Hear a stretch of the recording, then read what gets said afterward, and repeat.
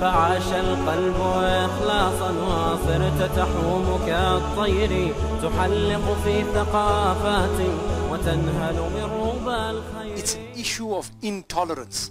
It's an issue of extremism on all parties.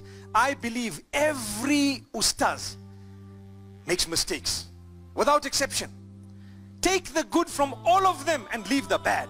When someone preaches hatred against another, discount it, and if you have the opportunity, go to them and tell them, please, don't talk about other people. Those who talk about others don't have something to present themselves. I'm busy doing my work.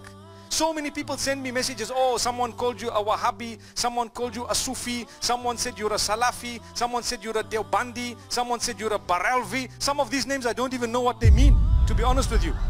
All these names, for me, I say, hey, look, I know what I am. I'm a Muslim and I'm trying to spread a good message amongst all groups. Let me carry on doing my work. The minute I turn to fight them, I become a fighter. I cause a bigger problem.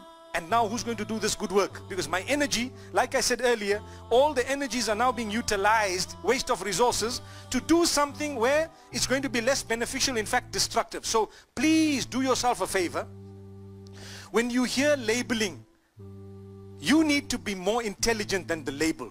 You need to rise above it and tell yourself, whatever good is coming from this person, I will take it. Whatever bad is coming, I will discount it. We all are guilty of labeling others. This one is this. Let's understand. It's qualities that make us or break us. Look, I'm sitting with people. I don't need to know what inclination he is or I am.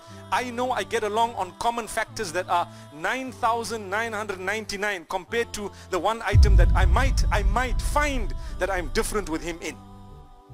You know?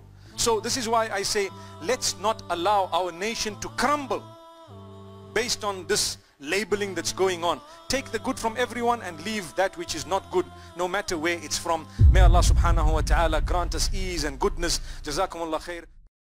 تذكر يوما كنت تعانق دمعة الفكر تناجي الله في صبر وترجو رحمة تسري